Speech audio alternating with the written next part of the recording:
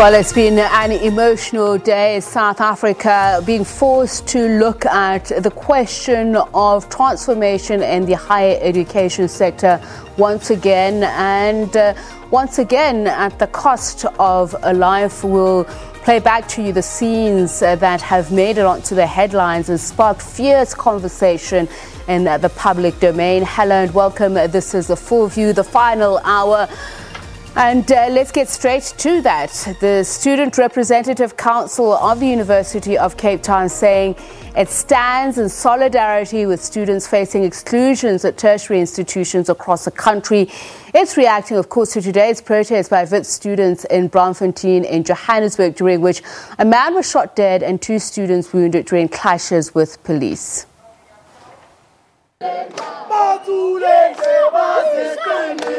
All right, these are live pictures in the Bloemfontein CBD in Zinga, where students are now marching in front of the pathology van that is taking the deceased to the mortuary at this stage. We're going to stand right here at the moment and let them go through us at the moment, and you'll see the visuals that are here, and that I'm not sure what I would say the numbers are at this point, but them marching before the pathology van. The 31-year-old man, of course, who was caught in the scuffle between police as well as students a bit earlier on. And they feel that it would only be decent, dignified if they could do so, while the circumstances are being investigated at this point in terms of what exactly had transpired. Let's just move towards this direction now. We'll come back and Zinga on this particular point. We'll show you right here on the top as we move a bit closer to where you have the Johannesburg City offices, where students have now moved towards. I'll just check. We're on the corner now of Bickard Street. On the corner of Bickard at the moment, where students have now moved ahead of that pathology van. You forgive me a bit then, Zinga, while investigations are taking place at this particular point, but the circumstances that led to the exact cause of what we do know, of course, he was shot. And if police were responsible for that, either through live ammunition or rubber bullets, this is information that, of course, they would want quite clear as soon as possible. So I'll try and see if we can't bring in some of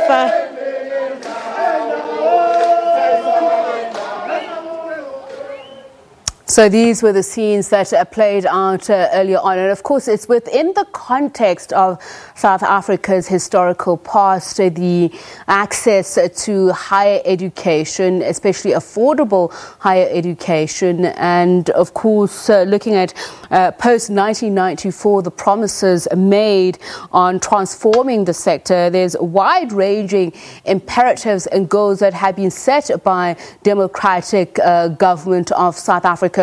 And this is what upset a lot of viewers earlier on across the country, as students sang struggle songs, insulting the police after a man was shot dead during those student protests in Johannesburg earlier on. I'm sure some of you may have heard the words that they sang, but criticism being levelled against the Department of Higher Education. We now know that the Minister of Higher Education, Dr. Blade Nzimande, will address the nation tomorrow to clarify on statements made earlier on saying that there wasn't enough money to fund some students at entry level of university and those who were meant to be beneficiaries of NSFAS. We're joined now by Bongani Mahlangu, who is the National Executive of SAUS, the South African University of Students, and Dr. Linda Meyer, who's Director of Operations and Sector Support University South Africa, to talk about this. A very good evening to you both, Linda and Bongani. Let me start with you, Bongani, just very briefly, and I'm going to ask you in as brief as possible, 30 seconds, to just give us your views of how we should categorize the events that we saw earlier on. Bongani? So basically, thanks for inviting us. So basically, load shedding, I don't know, can you guys see me? We can hear you, that's more important, yes. Okay, yeah, no, as long as you can hear me. So basically what we are seeing is what happened today with the loss of life. That is a direct result of fiscal consolidation that has been implemented by Treasury.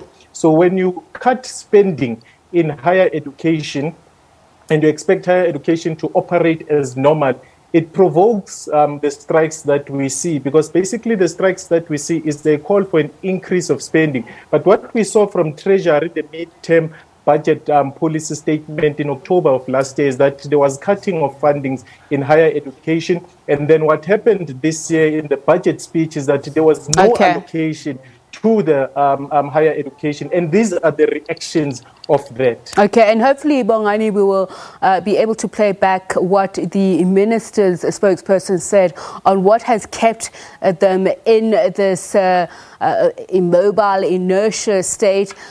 Let's hear from you, Linda. What are your thoughts? I mean, we spoke to Satu earlier on, who was saying that surely government should have anticipated that what COVID would have done to, many students and their caregivers, meaning increase the number of people who'd want to apply for NSFAS funds. What are your thoughts? Thank you. So I think the first issue is that we need to acknowledge that the system systemically needs to change, and there needs to be policy certainty and financial security within the higher education system. We can't be dealing with this issue every year where the missing middle students, which make up 20% of the student population, have no means of registering at universities or salvaging their historic debts. So that's, I think, the most important thing. In terms of the NSFAS funding, it was to be expected in the delays in announcement and also the message that the NSFAS funding would be cut, that we could have expected that there would be great unhappiness in the system because students would be facing financial exclusions from institutions. It is not an ideal situation to expect students not to be able to register. So just to say that it is really, I don't think that ourselves and SAUS have a very different opinion about that financial stability needs to be created in the system, and that we need to start dealing with issues from a systemic level so that we have long-term solutions in terms of financial security. I want to bring you in on that. To your mind, and according to the other student unions that you have been speaking to, the funding assessment, had it been done, had it been completed in time for the higher education department to be able to make the determination and make the announcement that there wasn't enough money? I think that Bongani, please, can I get you to answer that question? Basically, that's what we would expect, because as we have said, as even the doctor has said it, that this is now an annual event. After the publishing of matric results, it's the funding issue. And the minister has had up until 2018, 2019, 2020 to ensure that there is policy certainty with regards to funding, and that has not happened. It's 2021 now, there's still policy uncertainty, and this is the direct cause of having policy uncertainty. And now, coupled with that, you find that austerity measures are being put in place. So even if the minister does come tomorrow with that policy that he's going to present tomorrow, our fear is that it's going to come at a cost of other subsidies in the sector, such as your university development grant, infrastructure grant, which will compromise the quality of teaching and learning, which will compromise capacity in terms qualitatively and quantitatively in the sector, that will in the long run again provoke further strikes. So it's going to be cut here to add there. And that is not what we want when we talk about an increase in spending in the sector, of which if you would go far back as 1999, there was a significant cut in spending in the sector because higher education was not a priority of the government then. And it was due to the protests of 2015 and 2016 that government has begun a process process of taking higher education serious as far as it relates to its budget. And we'll get to some of those issues, but I just want to quickly look at the model as well. We've heard from even Scopa that the NSFAS system is obsolete, and it's been said that it's a model that has been brought from abroad. Linda, tell me, is it suitable for our context? As in, from what we hear, the model looks at marks, and that's how it makes a determination of who qualifies. Are we wrong in understanding this? As in, is it correct for the South African context, this model? So we must remember the way that the system works is that anybody that is eligible, for example, the category of beneficiaries from SASSA, if the household is from SASSA, these students are given priority because they're obviously coming from poor households. In terms of the eligibility for enrollment in universities, each program has a specific set of criteria, and if the student meets that, there's no reason why they would be excluded if they meet the NSFAS requirements for the student to be funded. Mm-hmm. I think the real question really is, are we doing enough to fund the higher education sector? If 60% of students are NSFAS beneficiaries, and the system, the entire higher education system is run with approximately 100 billion rand, is our priorities correct? And are we making sufficient provision for students that are in the missing middle category, but also postgraduate students? Because we're seeing funding being cut from, for example, the National Research Foundation, and this is not good for the higher education sector. We need to start having pragmatic discussions about what is best for the country, for economic growth, and certainly cutting funding out of the higher education sector is not helpful on any level for us to advance economic and fiscal stability. And I think, Bongani, you did speak to that, the fact that the contribution by government universities has decreased, but there's also been a significant rise in terms of tuition above inflation increases. We also know that there's been a sharp increase in tertiary education fees, including the export of materials used for learning and teaching. Where are we failing to strike that balance? As a student, as a representative of unions who represent these students, how do they process all of these fundamentals? It goes back to what I said earlier, which it comes back to spending. If you look at higher education spending as a percentage of GDP in South Africa, it is still below international levels, still below your OECD countries, it's still below your BRICS average, and still below other states that are in a similar economic setup as South Africa. So now, if you do not push that up to a certain level, an acceptable level, we are still going to experience this shortage of material, shortage of this and that, which in the student sense results into strikes. And equally, with that being said, when there is underspending in the sector, the shortfall or the difference has to be covered by students in a sense of tuition and an increase in tuition. That's how universities then cover the shortfall. And then you find that the students do not have the means then to cover that shortfall, which then leads to outstanding debt or debt towards the universities, and students will not have the money now to pay universities, which then translate into strikes. Because if you look at the protests in South Africa for I don't know how many years, often than not, around 70% of the protests by students which disrupts teaching and learning are finance related. They're not related to Okay, Bongani, we are losing you. We'll try and come back to you. Linda, it is that same data that says that compared to 13 countries that Bongani is comparing, it then finds that South Africa has very little room to maneuver in terms of the capacity to fund free tertiary education. So what needs to be done? Are we supposed to be looking at new models of higher education? We certainly need to look at new models of education, but also how we prioritize spending. It's for universities that are reliant on block grants and on subsidies that they receive from government, and then obviously student funding and third stream revenue sources. But there needs to be a balance reached where we decide what is a priority within the South African economy, and we can't we can't conceivably think that spending less in higher education can be a good thing. Okay. We need the skills, we need the talent to grow the economy, and also we have a vast pool of talented youth that we need to skill because this is our future.